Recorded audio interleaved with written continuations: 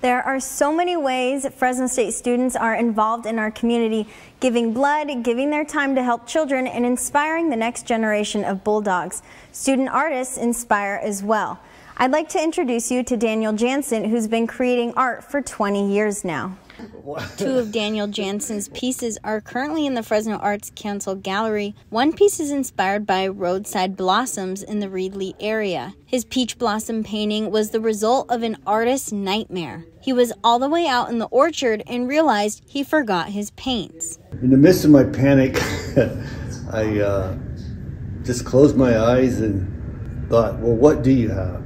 And so I started looking around in my car, and what I found was M&Ms and coffee. Jansen's second piece in the gallery, he says, is his favorite, is also not of standard practice. He used the tip of an eraser dipped in an ink pad. The Fresno Arts Council works hand in hand with Fresno Arts Hop events, supporting local artists like Jansen. There's a place to show your art and various venues for Art Hop, and we're always here to answer questions or help find opportunities. And Jansen's art has been displayed here at the Conley Art Gallery. He and other students have a chance to display their pieces and compete in the yearly student art show. So we do our best to develop programming that will bring our community here, and it's a great way to bring awareness of what we're doing here, but also it's also a wonderful way to recruit students too.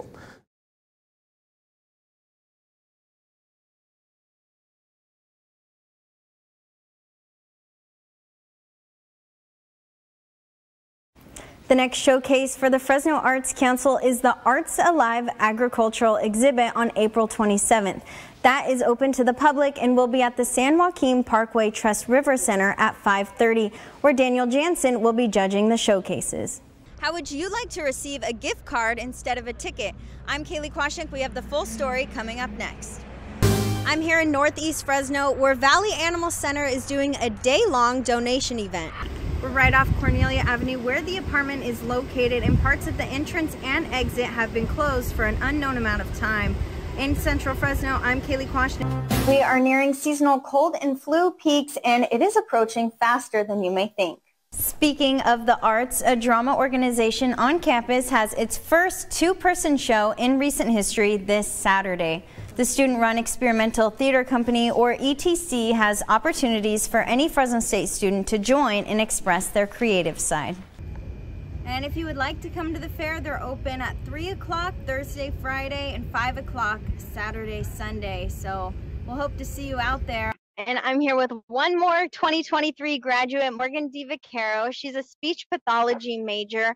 What is your best advice for incoming freshmen since you've been here for 4 years?